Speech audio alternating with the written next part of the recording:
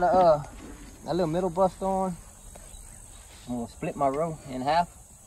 So I'm gonna plant some potatoes. I'm gonna split my row in half with it.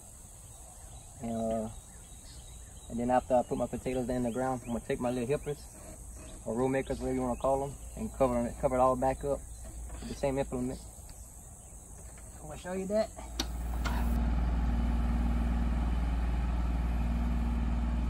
Alright. Now I got my root split. I'm gonna put a little fertilizer down the middle. I ain't gonna be too scientific about it. Just throw it down there. Alright, this is the potatoes that we harvest for this year. And I'm gonna go ahead and plant them for this year. I'm just gonna see, got a little eye coming out of them already. That's gonna be for our fall crop. I'm gonna stick them in the ground. And I done this with a little hand tiller and a rake and a hoe for many, many years. Did it my whole life, really. This is really one of the first few times I do it with a tractor. It's just because, I don't know, the older you get, time seems to be more of a precious commodity. So it's faster to do it like this. So I use the tractor because we got all the tools and all the parts. But I've been doing it many years with a little walk behind tiller and a rake and a hoe.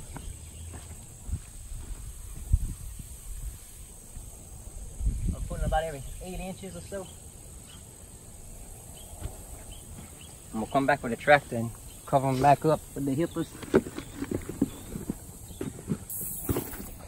Alright, now that I'm gonna be hipping them, I'm gonna want these to be a little more aggressive on their pitch. I'm gonna turn it into the tractor itself. I'm gonna probably line this corner with this bar. Pretty much put it on a, I'm gonna say probably about a 30-degree angle. It's just a little bit more of an angle than it was to make the row itself. I'm gonna see how that works. And if it don't work, then I'll change the pitch. It should work.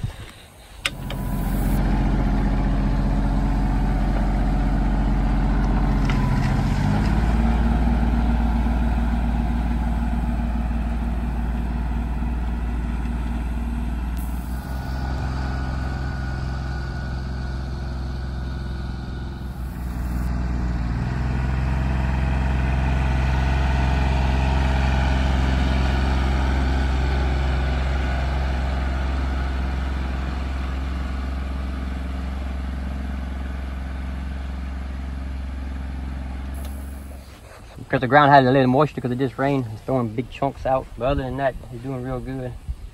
And that's all there is to it. If you got the equipment, you can do acres of it, really. There's no limit to it.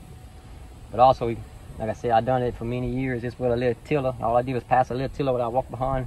Same thing with the tractor. Exactly what I did with the tractor, I did with by hand. Passed it with a tiller, made a little small row with a hoe, made a little trench, put the potatoes, and hold it back up. It's the same process, it's just a piece of equipment that does it for you. So that's how I do it, and pretty much everybody else in this southern area, we do the same thing with the same pieces of equipment.